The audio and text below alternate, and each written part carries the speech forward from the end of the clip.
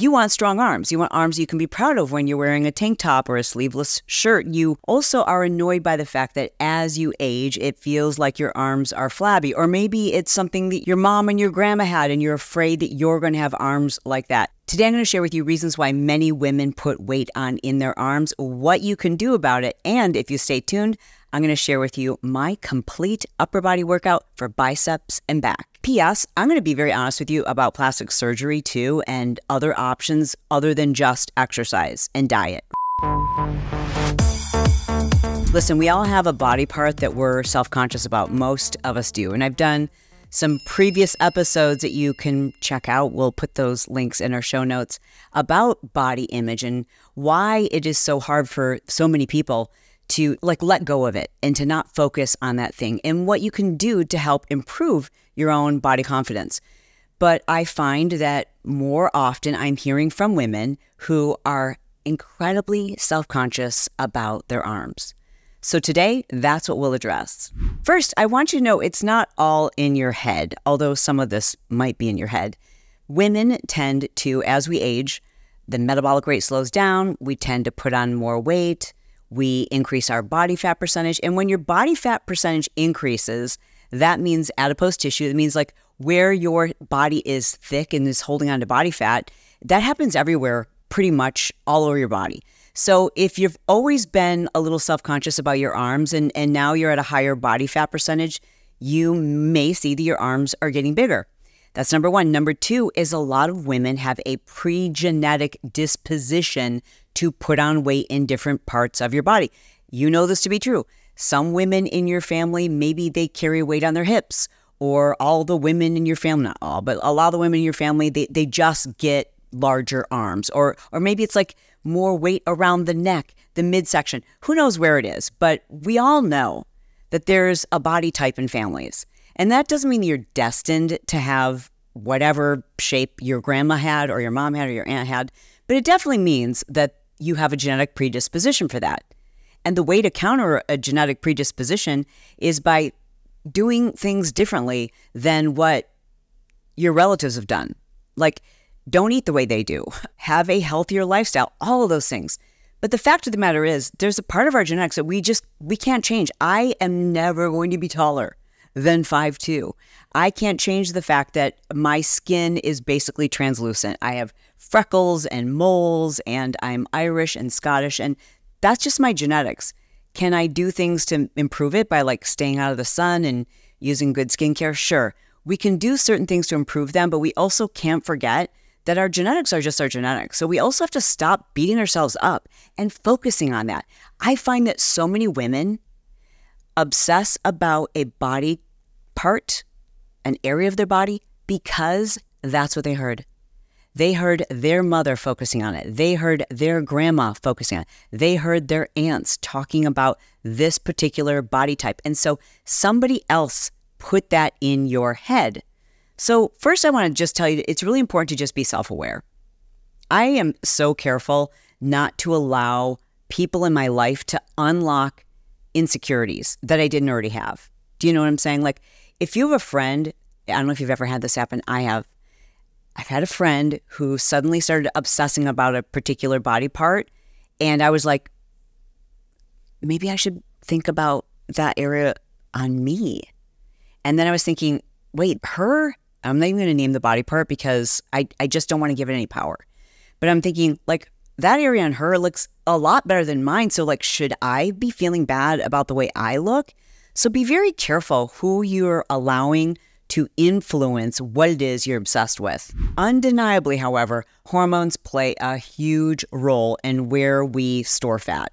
In fact, hormones play a huge role in the times in our lives where we actually increase fat cells. I'm not talking about just increasing the size of our fat cells. I'm saying, so most of our lives after puberty, we have the same number of fat cells. There are 3 times, however, in a woman's life where she can actually increase the number of fat cells. They are puberty, pregnancy, and menopause, and for some women, perimenopause. Basically, these are the times in our lives where hormones are freaking out of control.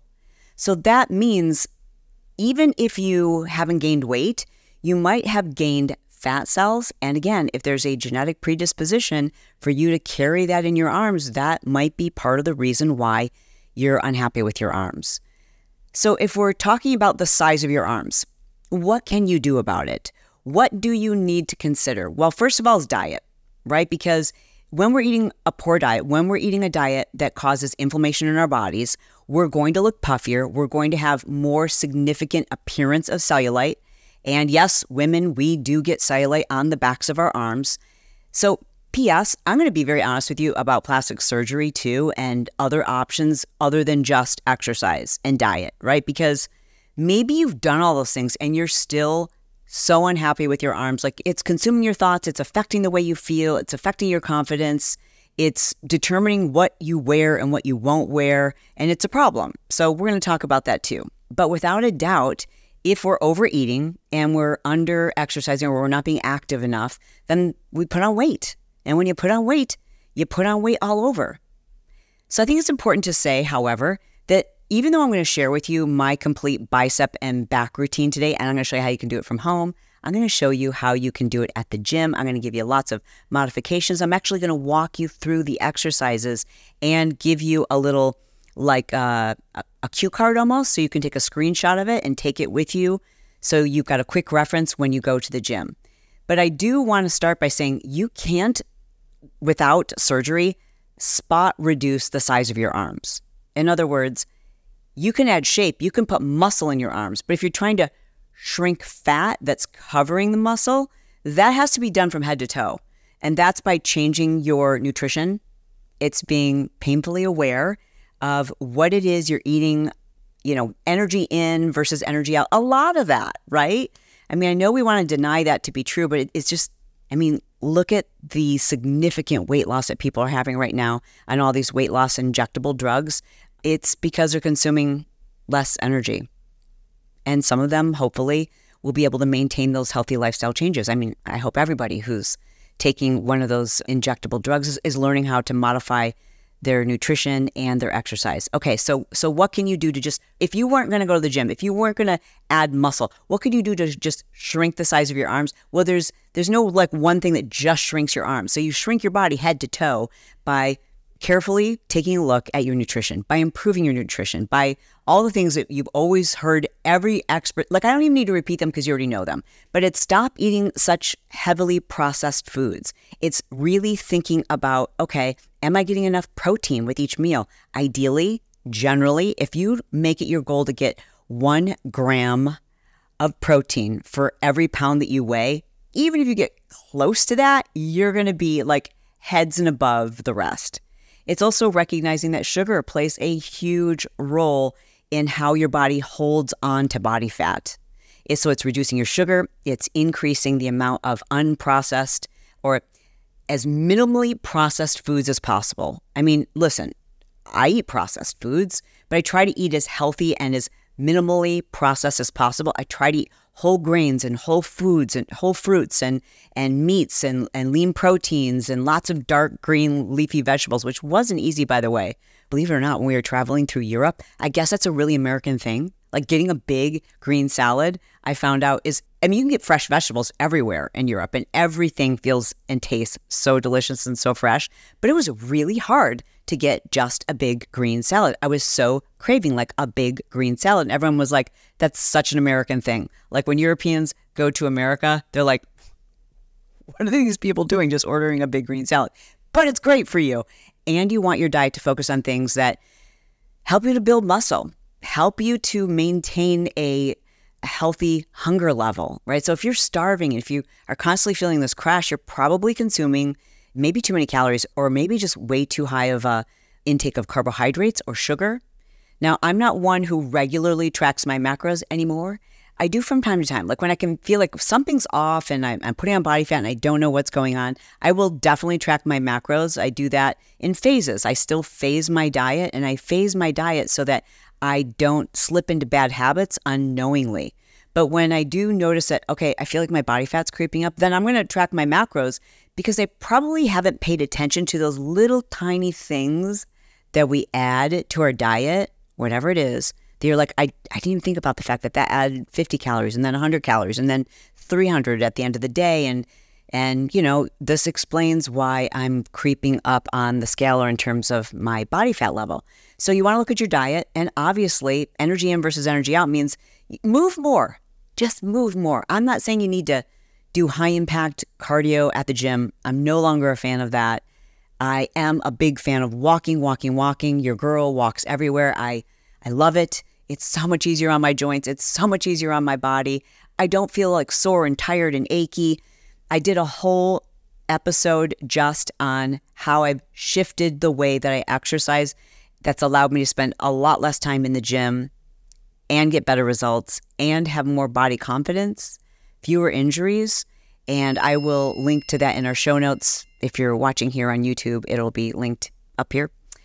But ultimately, to reduce the size of your arms, if that's what we're talking about, if we're talking about size, then it means you've just got to reduce your overall body fat, bottom line. And we do that in all the same ways that you already know you need to put into practice, all the habits, the things that need to become part of your lifestyle. I don't want this to be a short-term thing that you're trying to have amazing arms for your, daughter's wedding or, I don't know, prom or like whenever it's coming up for you. Like I've got a lot of high school girls watching this video. I don't know what I'm talking about, but you know what I'm saying? Like at any age, you might hate your arms and you shouldn't, because your arms allow you to hug people. Your arms allow you to hold a baby. Your arms allow you to reach them out to somebody who's in pain. Your arms are beautiful. Like, how could you hate such a gift? So first, I just want to tell you to shift your perspective. Don't focus on it. Think about what an amazing gift your arms are. Like, and I don't mean to be like weird or woo-woo about it, but like literally to be able to hug somebody who's in need. I can't imagine. So be gentle on yourself, and then remember, if it's size, you got to just reduce your size overall, right? And do so in a healthy way, I beg of you. If, however, it's like, well, I want my arms to have more shape, like that was a goal of mine. Like 3 years ago, I said, I've been working on my deltoids for years and they just won't get bigger. I wanted bigger deltoids. I wanted more pronounced shoulders. I wanted like super sculpted shoulders, like Jillian Michaels' shoulders. So what did I do? I hired a personal trainer. I was already lifting and doing, all the shoulder exercises all the time, but I'm like, I need somebody else's perspective. Whatever it is I'm doing, I've hit a plateau. I'm stuck. So I need somebody to coach me. I need someone to give me something a little different. And I hired Mia Finnegan. Shout out to Mia. I've talked about her a ton on the show. She's one of the kindest, nicest, most authentic, beautiful humans I've ever met in my life. I love you, Mia, if you're listening. Go back foot, right? So it's all good though. Elbow side. Yes. Good. Try to give me a 3 count if you can. Like 1, 2, 3. Yes, a little slower. So 1, 2, 3. You get yes. 1, 2, 3. So here, 1, 2, 3. Yep. Yes. Yes, that's so good. Elbows, 1, 2, 3. Yes, beautiful. 2 more of those. 1, 2, 3. And you guys, she has an online sculpting program that you can check out. I highly recommend her. She does virtual personal training as well. And anyways, so I started working with her, and I like just the tiny little tweaks. Like, she didn't give me any exercises I've never done before, except one. But all of the exercises that I did, like just having her fine tune the way that I was doing those exercises made a huge difference in my deltoid development, in my arm development. And what it is you want to change about your arms, you want to change the shape of them, then it's about strength training. Now, if it's your legs, then you want to focus on your legs. But for me, I was very focused on my shoulders. I still am today. So I train my legs 3 days a week, and I train my shoulders 2 to 3 days per week. Not necessarily mean that the whole workout is dedicated to my shoulders, but at least on 3 different days, I'm doing something for shoulder development. And what I'm going to share with you today is for bicep development. So if you want strong biceps, if you want a nice lean back, I've got a great workout that you'll see at the end of this episode if you happen to be watching on YouTube. If you're listening to this on whatever podcast app that you're listening to, finish, but then take a moment, head over to YouTube, do yourself a favor and subscribe. You will also see that in a previous YouTube I posted my complete weekly workout routine, what I'm doing right now. And of course, I phase that too. And when I change it, I will update you. So make sure, if you haven't already, to double check and make sure you're subscribed, because when I update that routine, you'll see it first. But when I recorded that weekly workout, I forgot to post my back and bicep routine. So you're in luck. I'm going to share that with you today. But in terms of getting stronger arms, how long can you expect to do a routine before you start to see muscle development? Again, I wish I could give you a very specific answer, but everyone's different. You know those people, they can like look at a dumbbell and their arms are more defined. And then there are those of us who we just don't necessarily put on muscle as quickly. And so it might take as many as 3, 4, 6, 8, 12 weeks. I will say this, when you're changing your nutrition, when you really start to refine your nutrition, which might require you tracking your macros and may require you keeping a food diary using your push journal, you're going to see your results much faster, right? Because you can have really strong sculpted shoulders, but if you've got a layer of fat over your biceps, over the back, over your shoulders, you're just not going to see the muscle as quickly. So I highly recommend that if you want to see faster results, then dial in your nutrition. And in case you didn't know, I do have a fitness subscription on Instagram. So if you go to Instagram and you click on subscription, which is like right under my profile, we'll show you what that looks like right here. When you click on that, you can subscribe. It's, I think, $4.99 a month. And you'll see the past workouts that I've done. I share with you proper form, how many reps, sets, how to do the workouts from home, how to do the workouts at the gym, different modifications, and it's all strength training. I think there's like maybe 2 cardio workouts in there, but most of them are strength training because it's what I do and it's what I believe in and it's what I've seen transform my body and change the bodies of so many women who were trying to get their body back and didn't want to continually beat their bodies up with cardio. Now listen, if you are a cardio junkie and you love running, keep it up. I love it for you. But I would highly encourage anyone who's watching this to incorporate more strength training. Now, lastly, as promised, before I get to the workout, I want to talk to you about cosmetic surgery. Now, I've never done anything to my arms, but I will say I know people and I have friends and there are people who I watch in social media who have been very open and transparent. The way they felt about their arms was destroying their confidence. And for some of these women, it was because they had a massive amount of weight loss and they felt like, they had this extra flap of skin and they wanted to remove it. Or for some of these women, it was like they felt like they were lean everywhere, but they just put on cellulite and body fat on their arms. And no matter how much time they spent in the gym, that was just their trouble area. And here's the part that I get it. They felt like if I try to lose more and more body fat, I'm going to lose body fat everywhere, including in my face. And really the only place that was bothering them was in their arms. And so some of these women considered doing skin tightening. There's a procedure called, and listen, I'm not the expert on this. I can do a whole episode. We can do a deep dive on this if you want. I'm all for you doing what you want because it's your body. So don't let anyone judge you. Don't feel like you're cheating because, you want to do that. Screw what anybody else thinks. It is your body. And if you feel amazing about it, you're going to be a more amazing human. I'm not telling you to go under the knife because you've got to fit a perfect stereotype or to do it for somebody else. But if it's going to make you feel friggin' amazing, then friggin' do it. Who cares what anybody else thinks?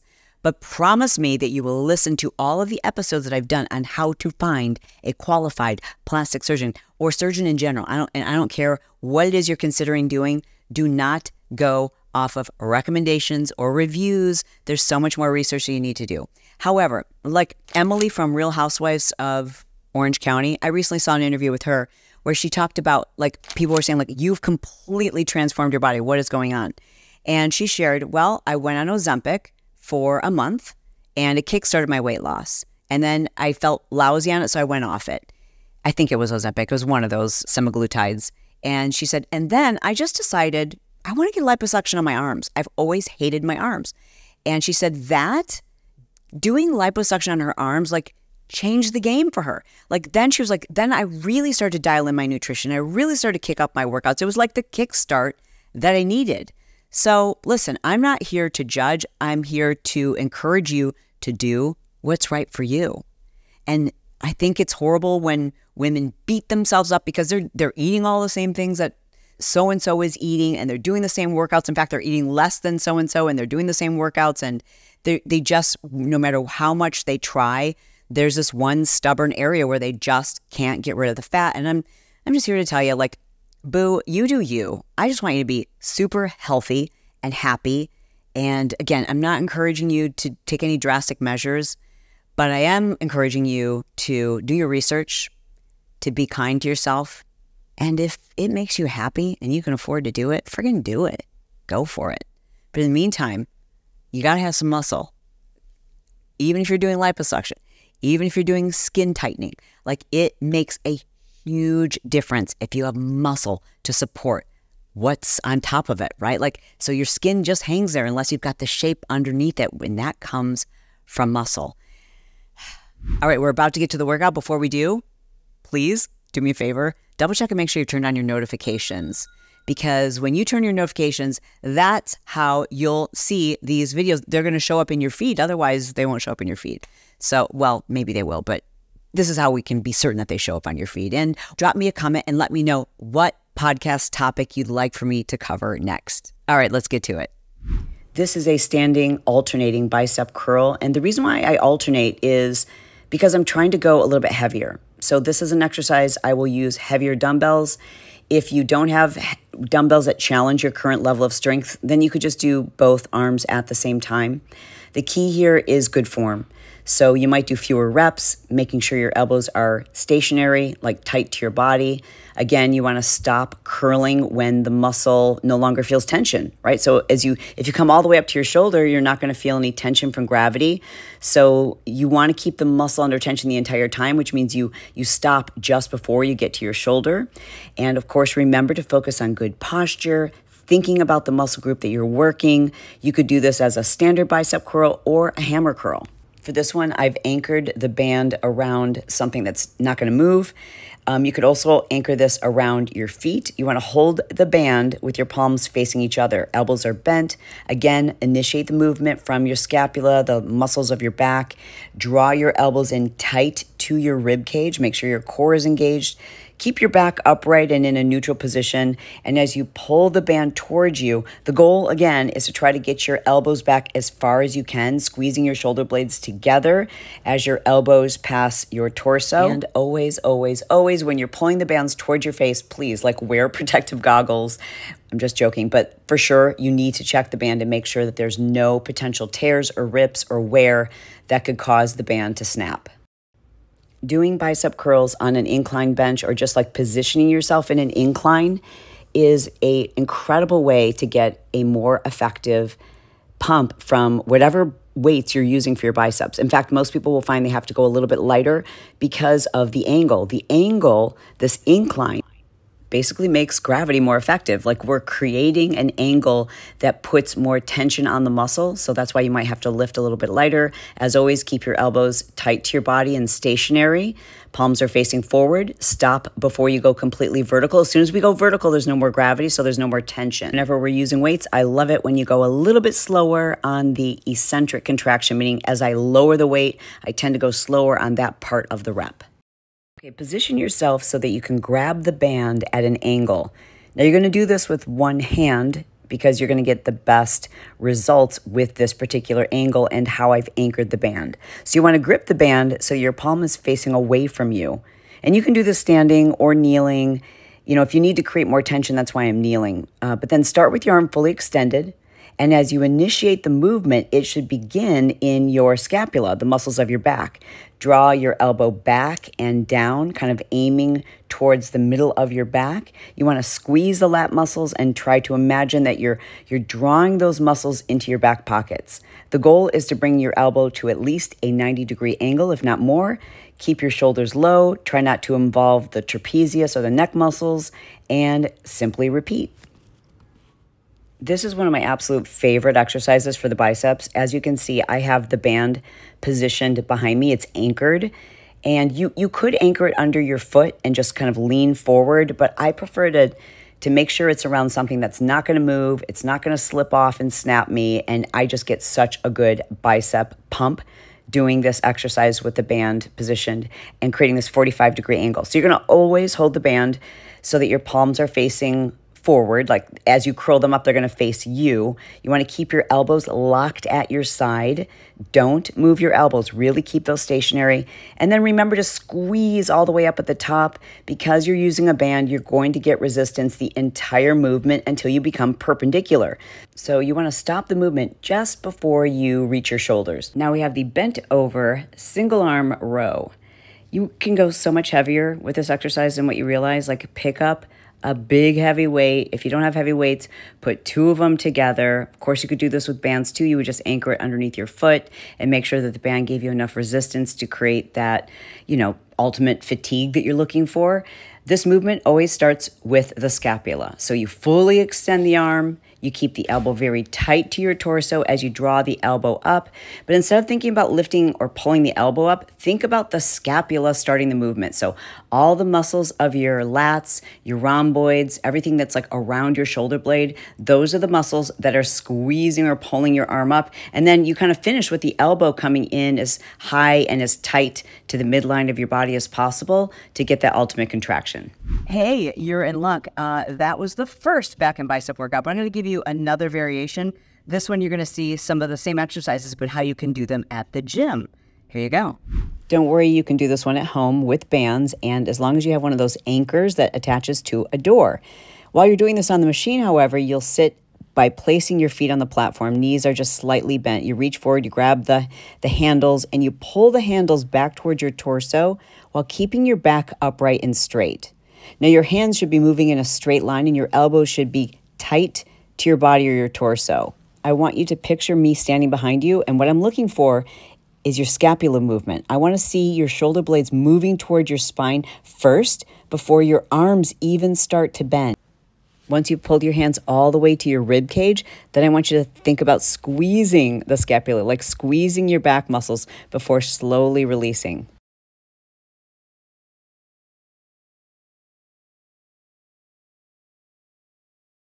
For this bent over reverse fly, I'm going a little heavier, and that's why you see me alternating. You could do both arms together at the same time if you'd like. Notice that I'm bent over to about a 45-degree angle, abs in tight, core supported, and I'm lifting with my palms facing the back of the room, and my pinky is in the lead. So it's almost like your palm is in the same position it would be in if you were pouring out a jug of water. And as you raise the dumbbell to the side in the horizontal plane, imagine your shoulder blades trying to squeeze them together. All right, when you squeeze the shoulder blades together, that's what's going to activate that posterior deltoid. It's a smaller muscle. It's the smallest of the 3 deltoids, but it's one that really helps give your arm that definition. You're also going to be activating your rhomboids, the muscles that kind of give you that strong, tall, upright posture. Don't think about this movement starting with your arm. Think of it starting with your shoulder blade. Like picture the scapula moving toward the spine. The barbell bicep curl, and don't worry if you don't have a barbell, you can also do this with dumbbells. Stand with your feet shoulder width apart, secure your elbows right in front of your hips, and imagine that you've got an underhand grip on a barbell, even if you're using dumbbells. Now, the only thing that should be moving is your forearms, right? So your elbows are almost locked in, or imagine them bolted to the front of your hip bones, and you're curling all the way up till you feel that tight, tight contraction. Don't go all the way to your shoulders, although I think I am here in this particular video. But if you can stop just short of the shoulders, it's going to give you the maximum amount of contraction, and that's the goal.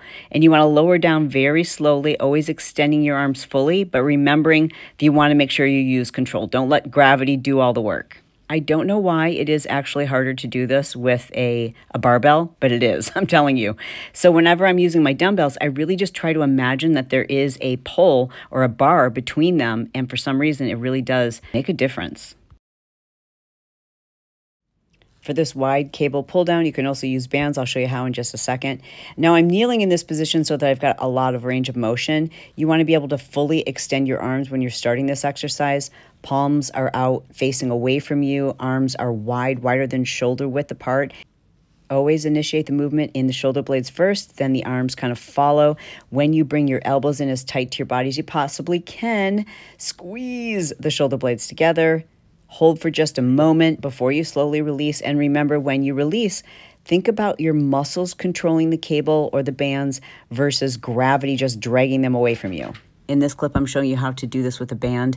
And I do have to say, it is more effective to do this particular exercise with the cable machine versus the band. But when you need to make do, you need to make do. Just get in the habit of always triple checking your bands to make sure that there's no tear or wear that could cause your band to snap, because they're very dangerous when they do. Be careful. So you're going to need to find a way to recline yourself back slightly. Once you do that, let your arms hang down naturally, holding the dumbbells palms facing up or forward. Then when you curl the weights up, remember to keep your elbow stationary, like it's almost pinned next to you. Don't let it slide forward or slide back. As the dumbbells reach your shoulder level, then you want to hold it briefly right at the peak of the contraction, then slowly lower the dumbbells back down. In this position, the weights are going to feel much heavier than they normally do, so don't be surprised if you do have to go a little bit lighter. Also, don't just drop the weights. Be very intentional about lowering them. The key here is form. It's not speed. A good rule of thumb is to exhale as you curl the weight up and inhale as you lower it down. Remember, you don't want to hold it at the top for very long, and at least not perpendicular, because when you're perpendicular, there's no gravitational pull. So it's almost like a brake. So I try to stop just before I get to my shoulders and squeeze right where the weight feels the heaviest. Well, I hope you enjoyed that. Again, just a reminder that if you want more detailed instructions on how to lift, what days you should split upper body, lower body, what muscle groups, how many reps, how many sets, how to perform them with exceptional form, I would encourage you to check out my Instagram subscription. In the meantime, I've got another episode I'd love for you to listen to, some of the biggest mistakes that women make over 40 when it comes to their health and fitness. Thanks for being here. I love you. I mean it, and I'll talk to you soon.